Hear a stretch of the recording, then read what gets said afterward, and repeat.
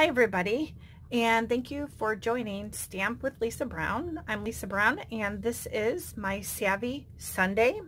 Today we are going to be dealing with the Parisian Dies, and I am going to show you some altered heat embossing ideas.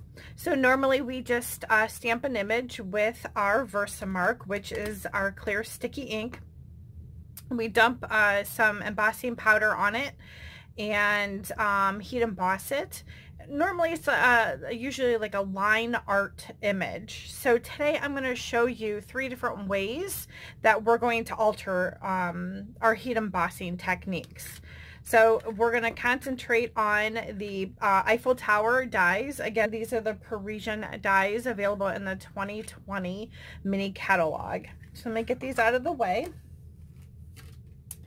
And for our first altered die, I have already pre-cut the Parisian die that looks like the Eiffel Tower, the detailed Eiffel Tower.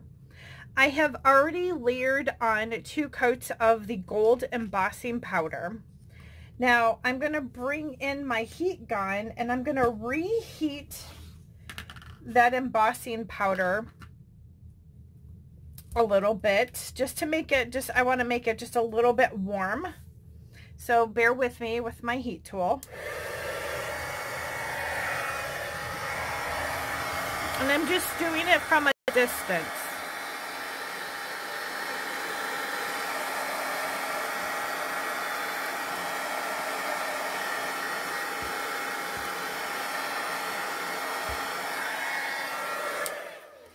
The reason I did that is because my project's been sitting for a little while and it was pretty cooled down.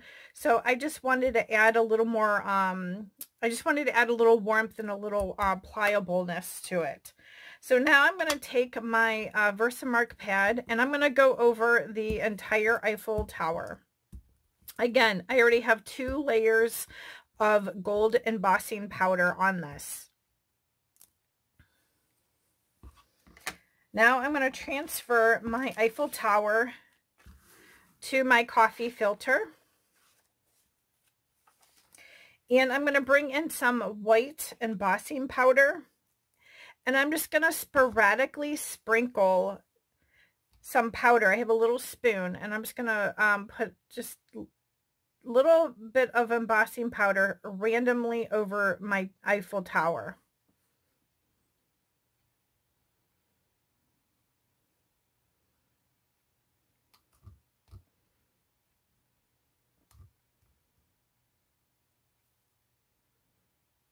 Okay, I'm good with that. Now I'm going to dump off the excess.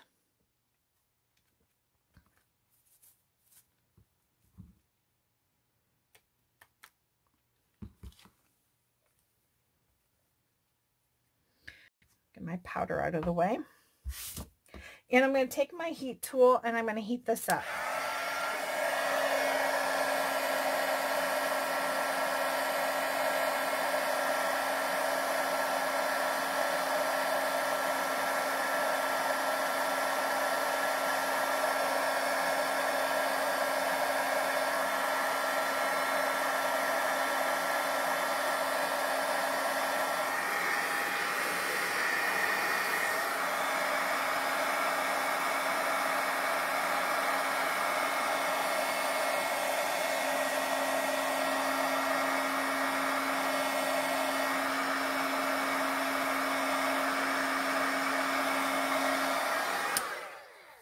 Now I held it on there a little bit longer because I wanted it to really sink in with the gold embossing powder. But this is just a fun way to give you a little bit of an alternative look instead of having it all one shade. I know that Paris does get a little bit of snow, so I'm thinking, gosh, this might make like a great winter scene with the Eiffel Tower in a little bit of snow. So I'm going to set this one aside. That's our project number 1. So I just wanted to show you that you can layer over your embossing powders. And you can use different color embossing powders to different effects. So here I have the Eiffel Tower. It is the solid image. I already have 2 layers of the embossing powder on here. And I'm going to go ahead and I'm going to put my Versamark over it. I'm going to put a 3rd layer.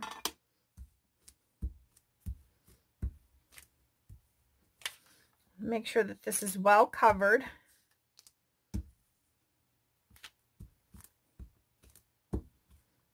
Okay.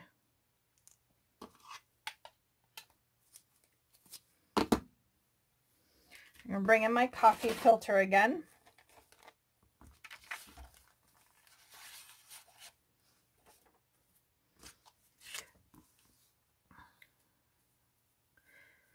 Again, we're putting on a 3rd layer of the gold embossing powder. Make sure I get a good coverage. And I'm going to grab that, and then I'm going to dump off the excess. Give it a little bit of a flick.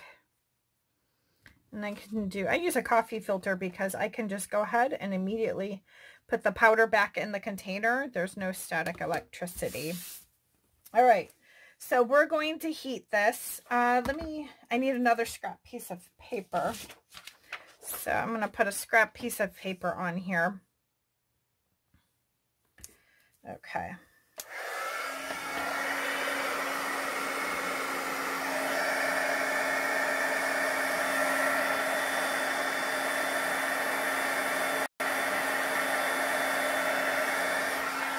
Okay, so I kind of preset that on there. So on the side over here, I have the word stamp from the Parisian set. It coordinates with the dies, and it's with the Parisian Beauty stamp set. So I have these detailed words right here. And it actually has a little, it says, I love you till my heart could burst, all I love and all I want. And so it has a whole big phrase on here. So I have this ready to go on the side. I forgot to point that out before. Now I'm going to fully melt my Eiffel Tower. I'm going to fully melt my powder in there. And the reason I need to have my stamp ready to go is because we're going to stamp on the embossing powder as soon as I'm done heat embossing.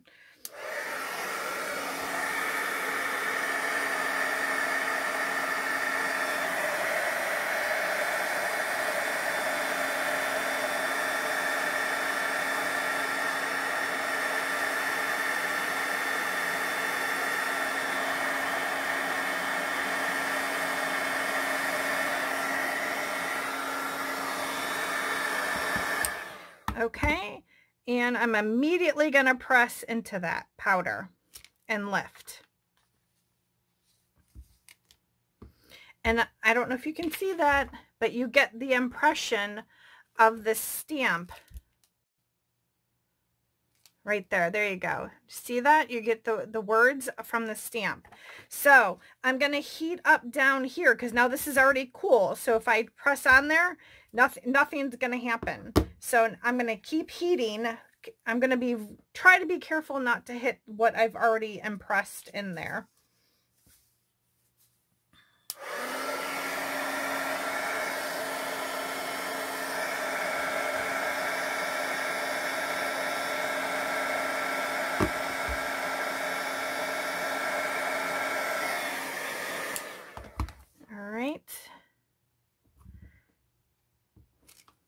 There we go. See, it wasn't quite warm enough over here, so I didn't get the words, but I like that. I'm going to leave it.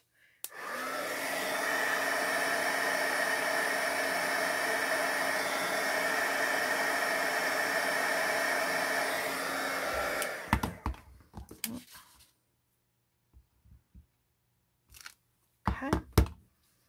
And I'm just going to continue up the tower.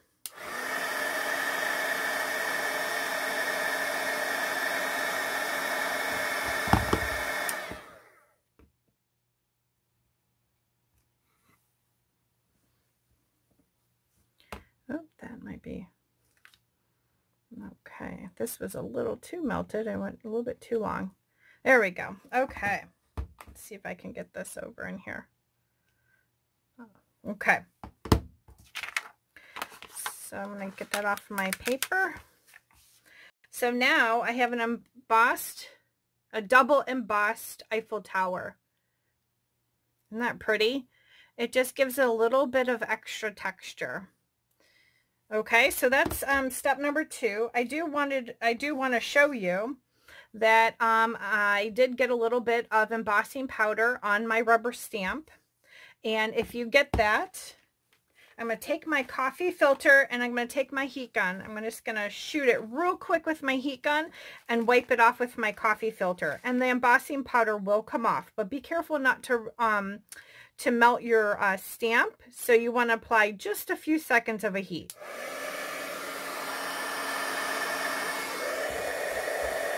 And then just keep repeating that.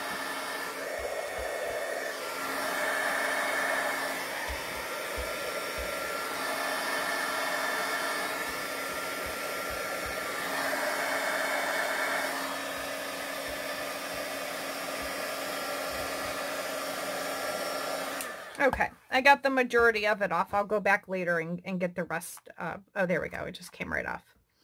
So don't worry if you get your embossing powder stuck into your stamp. You can get that off. And then you can see on my coffee filter where the embossing powder picked up off the stamp. So that may happen to you. Don't panic. You can fix it. All right, so our third style is using the stamp apparatus. We'll bring that in a minute. So I wanted to show you when you're heat embossing a large solid image, sometimes you don't get a smooth surface with your embossing powder. I only have one layer of embossing powder on here, and in order to fix that, we want a nice smooth surface, we're going to add a second layer of embossing powder. So with my Versamark, I'm going to go over this.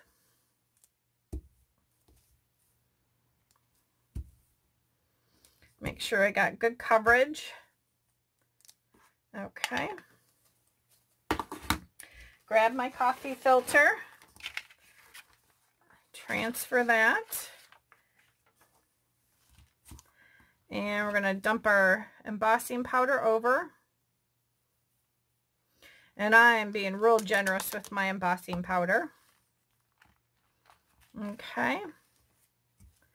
And carefully grab it. And we're going to dump off the excess. I'm just going to give it a couple little flicks. And we're going to dump this back in my container right away. Okay. Coffee filter does not have, it prevents static. So the embossing powder comes off of it really, really nicely. Okay, so now we're going to heat emboss this. And we're going to end up with a nice, smooth, shiny surface.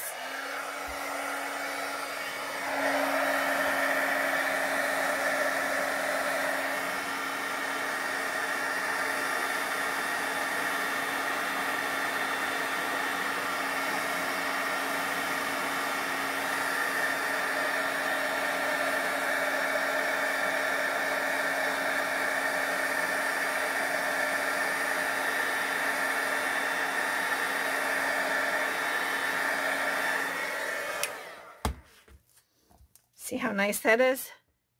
It's nice and smooth, where the first time when I showed you, it was all bumpy. Okay, so we're going to let this cool for a minute. And what I want to show you is my stamp apparatus, or stamp positioning tool. When I was die cutting out my Eiffel Towers and such, I saved my paper, okay, and here is the die cut of my Eiffel Tower, Okay, so this fits right in here. I took my rubber stamp, the Eiffel Tower rubber stamp, and I laid it in here first. Okay, so I laid it in there and then closed the door and picked that up. So now my Eiffel Tower is cool. I'm going to lay this back in here. Okay, right in the cutout. I'm going to go in with some Stazon ink pad. Stazon ink, it's the permanent ink pad. And give this an ink.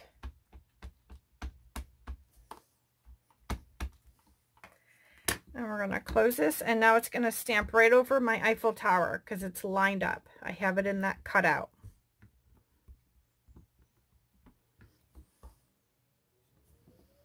Okay. Oh, I didn't get any ink on there. My lid didn't come off. Ah, that's funny. All right, let's try this again. I'm inking up with my Stazon.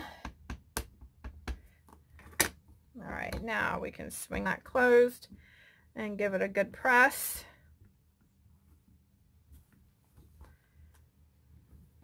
All right, image is there. It's extremely light, so we just need to go over it again.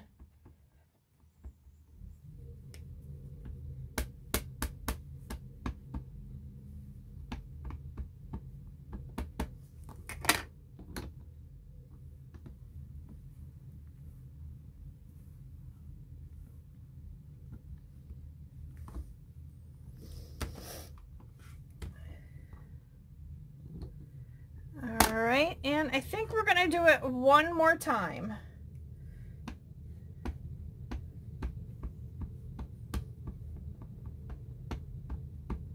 Okay. Give that a good press. All right. There we go. Okay, I'm liking that. Okay. So now all we have to do is pop out our Eiffel Tower. I'm going to give this a quick dry with the heat gun. Just going to dry it real quick from a distance. Okay.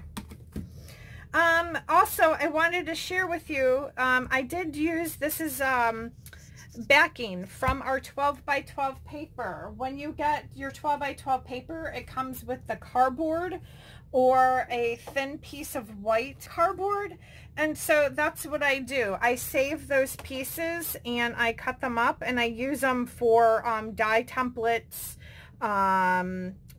scrap paper if I want to try something, and I don't want to waste like a whole big sheet of paper. So I use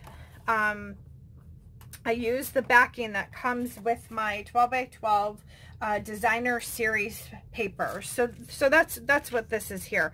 And I wanted to have my base of my Eiffel Tower on something a little bit thicker than Whisper White. So let me go ahead and get this out of the way. I've quickly drawn up a quick card, and I'm just going to layer over my ideas for you. So this is my card base. It is a piece of soft suede. I have a beautiful, beautiful piece of paper here from the Parisian Blossoms Designer Series paper. It's so pretty. It has embossing in itself. And then these are the two Flourish dies that are available in the Parisian Dies. And I think we're going to take our die that we pushed our stamp into, and we can just layer that right in the middle. I took two stitched framelits. One is done in the soft suede, one is done in petal pink, and I'm going to adhere those together with my snail.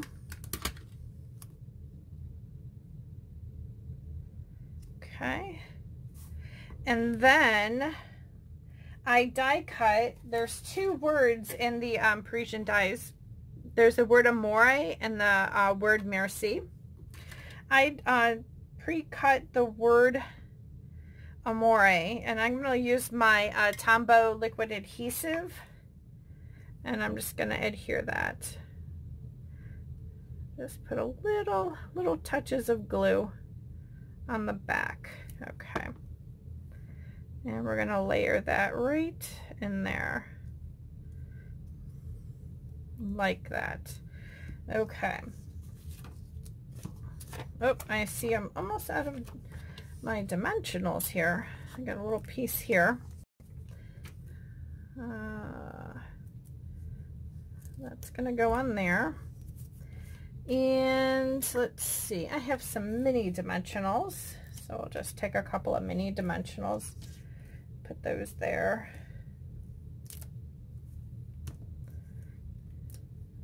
Okay. And I'm going to take my pick tool. Well, I'm not going to take my backings off because I would just want to show you the different designs. So this is the one we did where we heated 3 layers and impressed a stamp into it. And then this is just going to go over top like that. I'm going to have those dimensionals on there. So there's that one.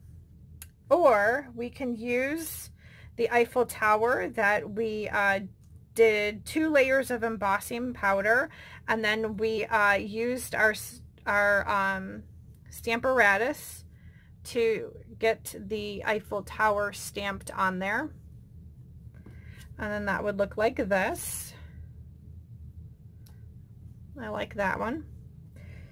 And then we have the Eiffel Tower where we put a couple of layers of the gold embossing powder, and then we just did a little bit of white, and I actually like that. It kind of brightens it up some. So there is that. And you can layer that over top like that. That one's real pretty also. Okay, so I wanted to show you 3 alternative ways to use your embossing powder. I want to thank you for joining me. If you like any of these products, please check out Stamp with lisabrown.stampinup.net, and thank you for checking out my Savi Sunday video. Have a good day.